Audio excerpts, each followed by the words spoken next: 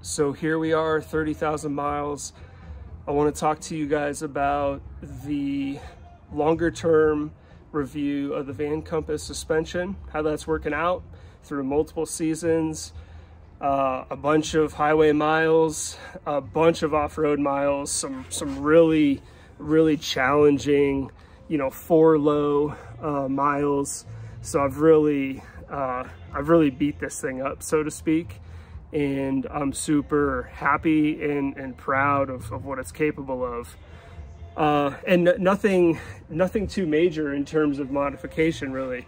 So I threw the Vancompass Falcons on here. As you can see, I've got the adjustability.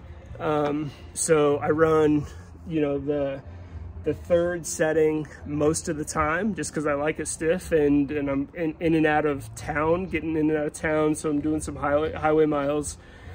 The second setting, which is where you get all of your adjustability and customization, with a 7,100 pound vehicle, I'm running in 2.2, and that seems to be the sweet spot for me. I've played around with that a bunch. I've driven it stiffer, and I've driven it softer, and that's about where I like it. If I really load the van up and I know I'm you know, closer to an 8,000 pound vehicle, which is very rare for me, then I might stiffen that up if I'm on the second setting. But for the most part, I'll run 3, which is the stiffest, just on highways, getting in and out of town, and then I'll switch straight to 1 when I go off-road. And I've been doing some pretty intense off-roading. I've actually surprised myself with the capabilities of this van. So with that, incredibly happy with the suspension.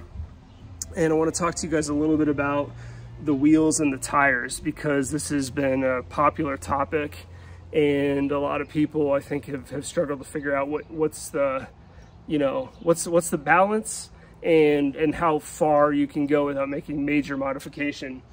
So I'm running the BFG's AT KO2s, and I've got the LT275 R17s. That's on a BlackRhino. I believe these are the Yellowstones, and the offset on that is about -39, I think it is. So with that, there's no rubbing whatsoever. Now, I will say that straight off the bat, I did make some modification, and I trimmed that fender. I think Agile Off-Road and Vancompass make several kits there. So took me a while to figure all this out. Hopefully that provides some value for you. I want to go inside the van a little bit and talk to you about Adventure Wagon, because I had some criticisms and also some bragging points with these guys. I've been super happy with the Adventure Wagon kit. Before we step into the van, I've got to call my buddy Dutch out with the Bugwall. He makes by far the best bug screen, and he does it in a bunch of different configurations. You can order whatever you want. Not only is this guy like a great guy and entertaining, but his product is phenomenal, and it's not the most expensive out there. So Dutch, good job. For those of you wondering if you should get the bug screen, it's a no-brainer. Super easy to install, really durable. I've had my kids like hanging on this thing, and it hasn't pulled out like I thought it would.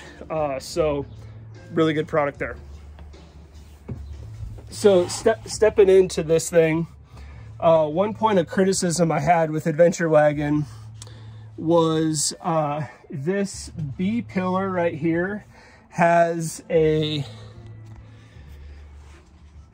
piece that was a little bit too long for the 2020 and 2021 model Sprinters, and I installed it. It didn't work out well. I was getting like a really big gap right in here, and what I can say is they definitely followed up. They told me that they were re-engineering the piece to fit better and not push out this B pillar so much, And sure enough, they mailed me, after a quick follow-up call, they mailed me a new piece and it fits like a glove. So super happy. I want to make a special point out to Adventure Wagon and just say you guys are well done.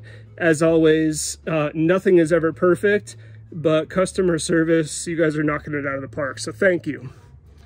I've gotten a lot of questions historically on my power system. I chose the Goal Zero 1500X, and a lot of people were saying, you know, that's not possible, it's too small, it doesn't charge with the alternator, all of these things. I haven't had those experiences.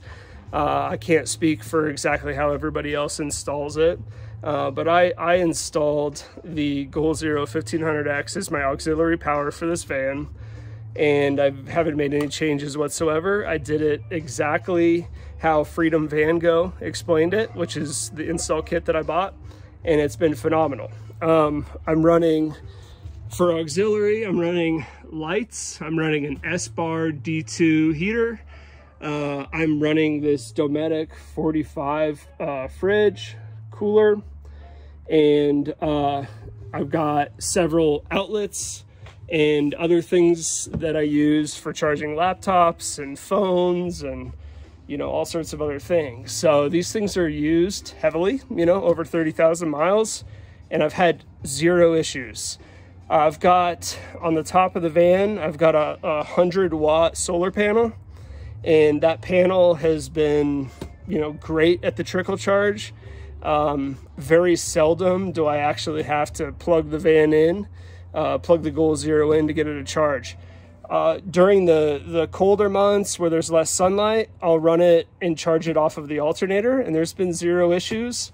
I've even talked to Mercedes about the battery health and the alternator health, and it's such a minimal charge and tops off the battery almost every time I drive it, at least, you know, for an hour.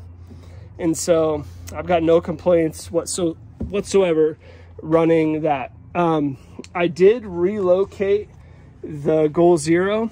I put it up above a cubby that I have from Flatline, which has been nice. I traditionally had it underneath the seat there, but I decided to pull that because the underneath seat space is perfect for bag storage. And, you know, after 30,000 miles of usage and, you know, the family in here, we take all the storage we can get. So like a Dakine bag or your standard Patagonia black hole bag slides right under the bench seat. So that's valuable space there. So hopefully you guys find that valuable and it helps you in your power consumption decisions. A couple of other things that I wanted to point out here. I've done quite a bit of work for the sound system. It was an important investment for me, so I put some Alpines in the back, some R-Series Alpines, as well as in the front doors.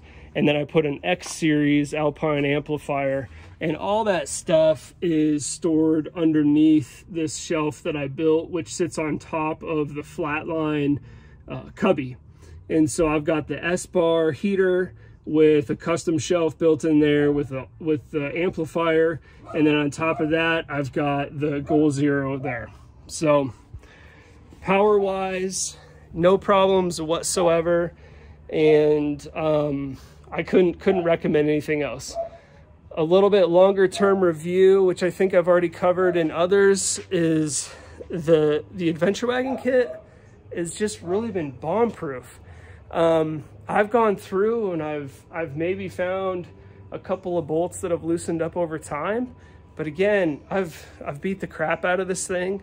I've really off-roaded it like you would any other off-road truck, and so I expect as things torque and twist and shift, bolts are always going to loosen. And I've been surprised. You know, the first time around I found a few that loosened.